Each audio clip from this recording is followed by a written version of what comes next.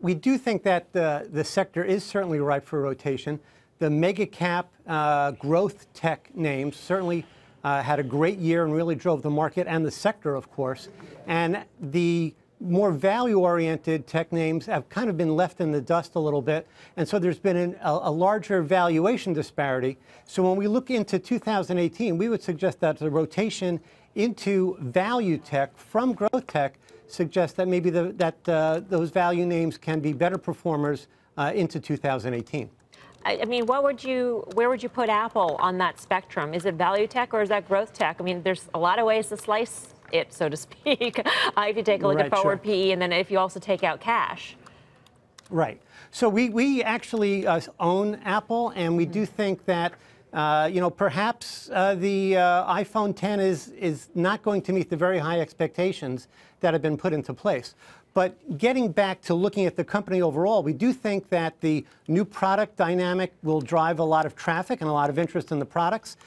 The Apple subscribers, the actual users that use Apple products, are very dedicated and very loyal. So we don't think that there's any problems with the franchise. When we look at the valuation, 15 times seems to be okay. They're the single largest beneficiary of the repatriation, potentially with up to $270 billion, which they said they would do something friendly to shareholders once there was a new tax law. So we're good with holding Apple here.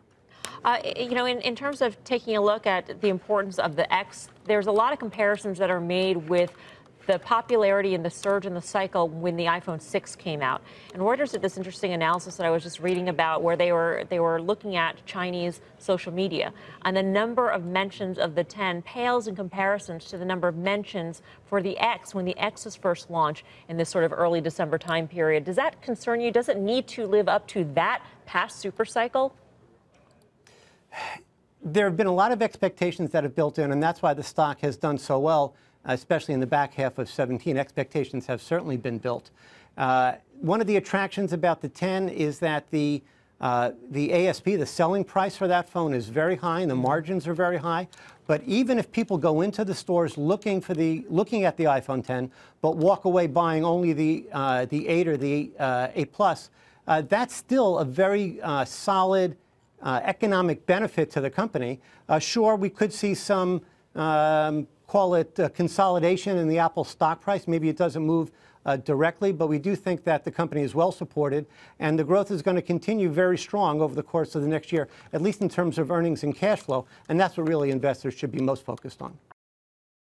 Hey there, thanks for checking out CNBC on YouTube. Be sure to subscribe to stay up to date on all of the day's biggest stories. You can also click on any of the videos around me to watch the latest from CNBC. Thanks for watching.